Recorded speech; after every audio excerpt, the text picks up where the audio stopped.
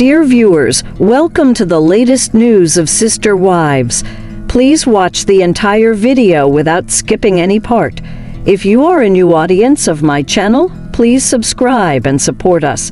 Your subscription is very important to us. I wish you a good day. Thank you.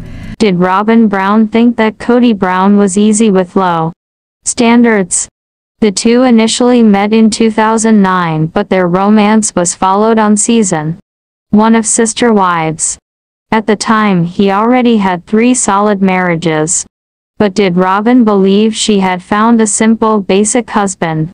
Read on for some theories on why they actually ended up together. Robyn Brown thought Kody was easy with low standards. When Sister Wives premiered, Kody Brown was courting a 4th wife. His other 3 wives shared that if your husband is feeling down, or needs a boost, it might be time for a new wife. Whether or not they were joking, it did not matter, as he had met Robyn Sullivan Brown. His first wife, Mary Brown, really took to her and encouraged them to get to know one another. Though she lived 5 hours away from the family, Kody made it work, and eventually, they got engaged, and she moved down the street. Along with her, she brought her 3 kids from a previous marriage and tied the knot with Kody not long after. Now, she is the last wife standing, but did she think that choosing Kody was going to be different? More so, did Robyn Brown believe Kody had low standards? A Reddit thread was started to address the season 17 tell-all where Robyn body shamed the other wives. She talked about how Kody loved Mary Janelle and Christine no matter what their physical imperfections were. One Redditor had this to say: "My interpretation of what she said was something like, I perceived these women as fat/ugly/undesirable, and Kody still loved them. Therefore he's a good man, and they should appreciate that." They went on to add, she prided herself on being young and fit, and that it was something she could offer the other women couldn't. So, with that being said, it seemed that Kody may have had low expectations of a wife. Did not need them to be perfectly fit, but she came in young and tiny.